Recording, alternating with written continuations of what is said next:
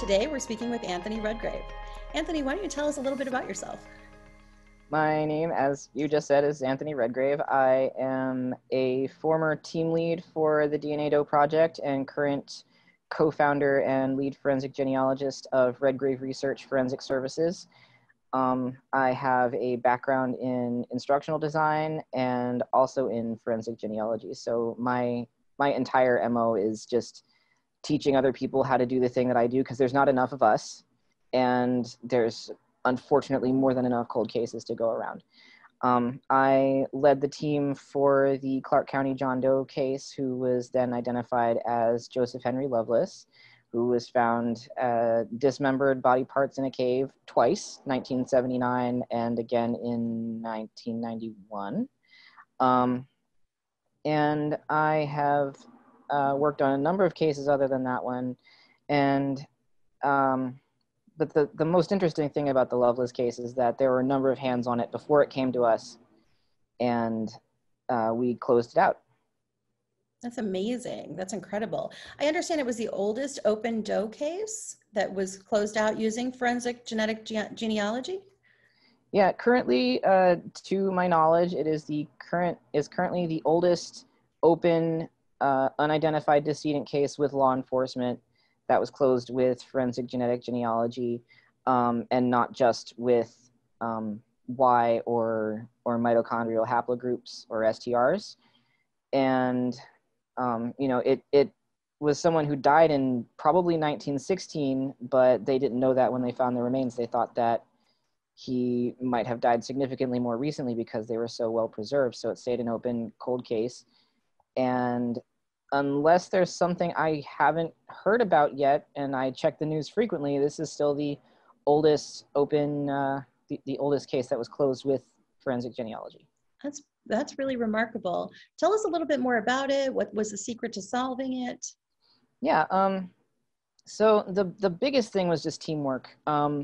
We had a very strong team working on this case together, and we all had a lot of experience working on other very difficult cases, and just being open to being flexible on what had come before us, knowing that the post-mortem interval estimate could have been wildly off. We were aware of that.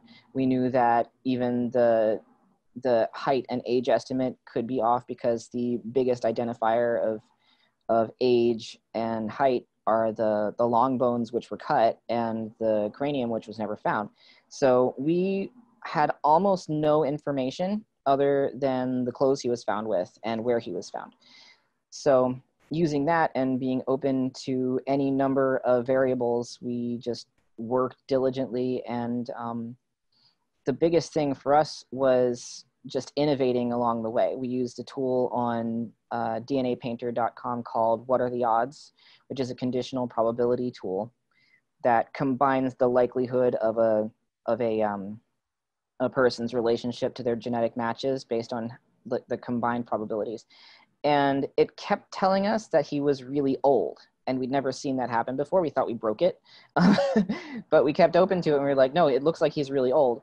And keeping that in mind, and also having several of our volunteers actually working very hard with the Y DNA and figuring out the surname, those things together, the Y DNA, the X segments that led us to the maternal line, all that combined together is what eventually led to it. And a lot of research in archival newspapers, because he was using an alias.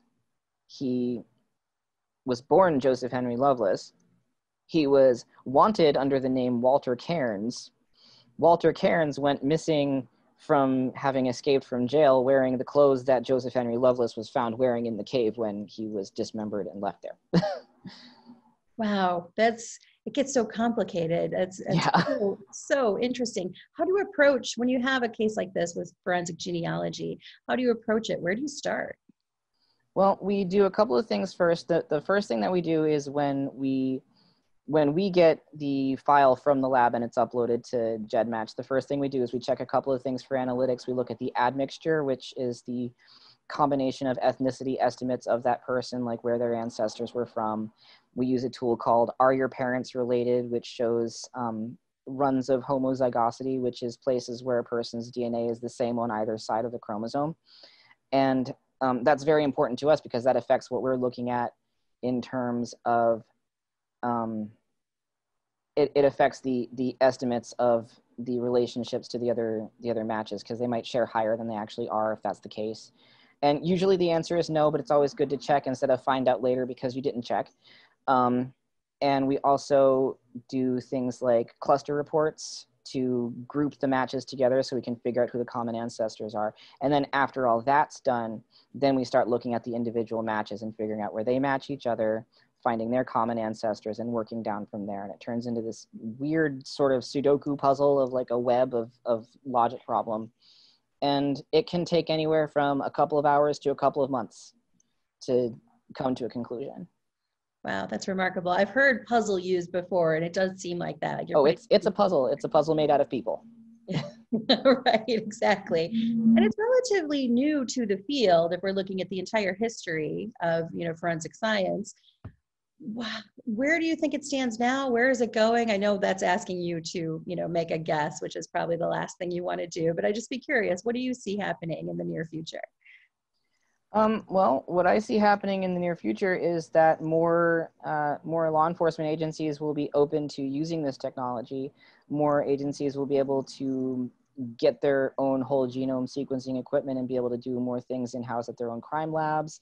And they'll be more open to accepting help from forensic genealogists, valuing our work, and hopefully closing out a lot of cases that are in dire need of attention.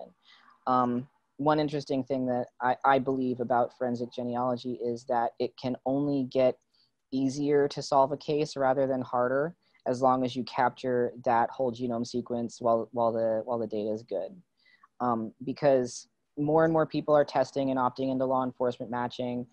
More and more people are being born and descending from these people's ancestors, and you just have more data to work with instead of less. So True. That's a huge deal. Yeah.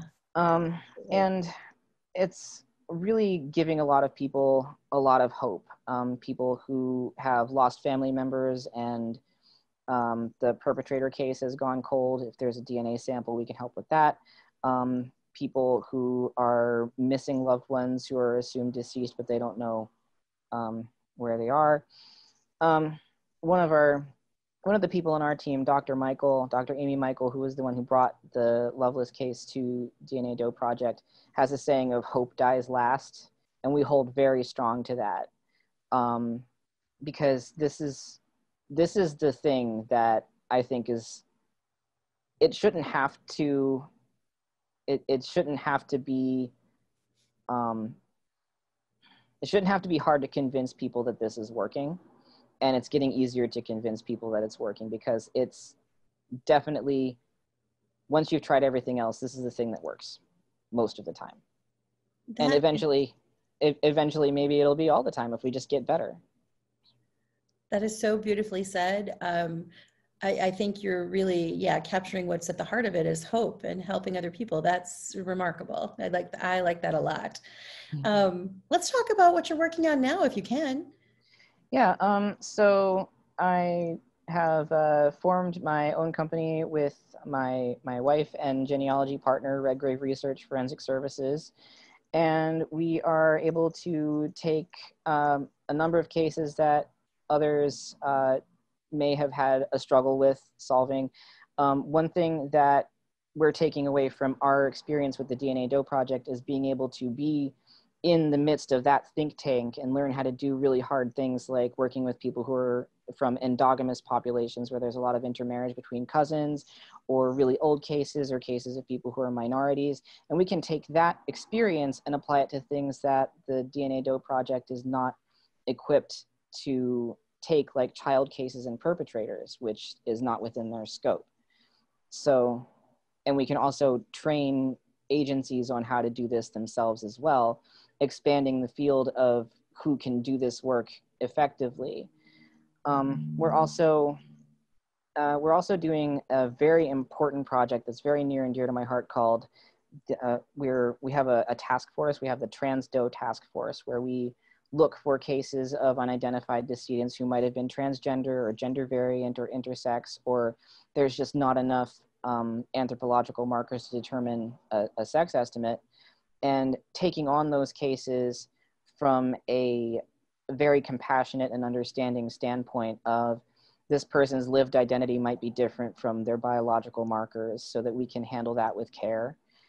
And in addition to that, we are in the process of building a comparison database for this purpose, where people who are not only just family members, but chosen family of people in the LGBTQ spectrum who are missing someone who's gone missing, like it's their roommate or a friend they used to see at the club or something, people who can't usually file a police report, can give us that information. We'll keep it safe and private as well to reduce harm, and be able to compare that person's identifiers to the unidentified decedents that we find who may have fallen under the Trans Doe Task Force umbrella. We're calling it the LGBTQ Accountability for Missing and Murdered Persons Project, or LAMP for short. And that's currently in development. So if an agency comes across an unidentified person who might have been assigned male but found wearing female clothing, or there's some indication of their appearance not matching what their DNA says when they run STRs, we can take that into account. They can submit that to us as well. And hopefully we can close out more cases without even having to come to the point of having to do genealogy, if we just have a place where people can just connect. That is very important. How would people reach out to you if they have something like that right now? If someone has a case of an unidentified person who might have fallen under that umbrella, they can go to our website at transdoetaskforce.org, where we have a form they can submit to, or you can just email us directly at transdoetaskforce@gmail.com. And likewise, if somebody has a loved one or a friend or a family member who's missing and they want to get that information to us, they can come through the same avenue and get that to us as well. And we'll keep that on hand, and once the database is up and running, we'll get it all entered in, and we can start doing the comparisons now manually. Wow, that's amazing. So it's so, I always love to hear backstory if you're willing to share it. When did you start Red Grave Research? How did you and your wife get interested in this field, even to start? Yeah. Yeah, technically we started Red Grave Research as a project in 2015, when we were doing our own local history research and working with adoptees and NPEs, non-paternity events or not the parent expected, and helping people who are living people out with their questions. And we expanded and focused more on forensic work once we learned about the DNA Doe Project and had enough experience with that. We started fleshing out the concept and narrowing that focus. And it's like all the things that we've experienced in our lives have made it so that this is what we're for. And and we've also made some good friends along the way. We have Dr. Amy Michael, who's our anthropology consultant. And we've got an excellent partnership with a number of anthropologists, actually. I've also learned how to do forensic art along the way, and we've added that to our repertoire as well. What is that? Forensic art. Tell me more about that. Well, if somebody has an unidentified decedent who has skeletal remains, I can create a reconstruction image off of those remains of what they may have looked like in life. And I can also do that for perpetrator sketches if necessary, or age progressions. In the case of Henry Loveless, the image that gets attached to his articles that goes all around, I made that based on pictures of his immediate family members and the description on the wanted poster. So that was another skill that I managed to acquire. And also, we also have the forensic genealogy training for law enforcement program. It's at fg4le.com. And that's under the Red Grave Research umbrella too, where we can train law enforcement professionals and people from the community who are already experienced in doing genealogy or are just interested, and anthropology students. I love anthropologists, they're my favorite. And we we have a program there where people can take a self-paced online training course to learn the basics. And from there, there's also an internship program where when we have a case that we're working on, they can come on board with us and train on active cases to get experience under their own belt so they can move on to help other agencies as well. Oh, it's wonderful bringing new people into the fold, and yeah, It's so necessary. Yeah. There's Well, and we certainly appreciate you presenting at ISHE too. So I know you presented on the Loveless case. Did you get a chance to attend any of the sessions? I actually haven't yet. I Sound a little busy. I can understand. Yeah, definitely always busy. I am incredibly grateful for ISHE actually being virtual this year, because then I can watch the archives, and that makes me very happy because while I'm always busy, I'm always also flexible. I never know when I'm going to have a chunk of time to do that. So I'm going to be going back and watching the archives over the next week or so. I'm really excited about the forensic genetic genealogy workshop that was put on. I'll be very happy to watch the replay of that. And just what everybody else is doing in the field and how that can make what we're doing stronger too. It's so collaborative. Everything just comes together at this point. There's a real there's a real collaborative effort when it comes to forensic genealogy, because we're working with law enforcement, we're working with anthropologists, DNA scientists, genealogists, historical researchers. Everything just comes together at this point, and it's so important for everyone to work together and meet up here and bring what they have to the table. It's such a wonderful group, and it's been so rewarding to hear that people are having a good experience with the virtual event, being the first one and only one that we've done in 31 years now. So anything else about your work or the Loveless case that we might have missed that you'd like to add? Well, a couple interesting things about the Loveless case that I didn't mention earlier were that, aside from the fact that he was old and died a very long time ago, there were other difficulties in identifying him, because I mentioned earlier endogamy, which is the practice of intermarriage within a small community. He descended from descendants of the original Mormon pioneers who traveled, in the handcart companies. His ancestors came from Massachusetts to Utah and then Idaho. So that also involves a short period of time where there was a practice of plural marriage, where a man would have multiple spouses, and that only lasted for a very short period of time, but it definitely affects the way that the DNA looks for people who descend from those families, because it's not only potential endogamy, but also a lot of half relationships. And both of those things are complicating factors when you're working in genetic genealogy. So we had both of those things to deal with, and the aliases, and the fact that he was also a wanted criminal and therefore didn't have a very good legal paper trail.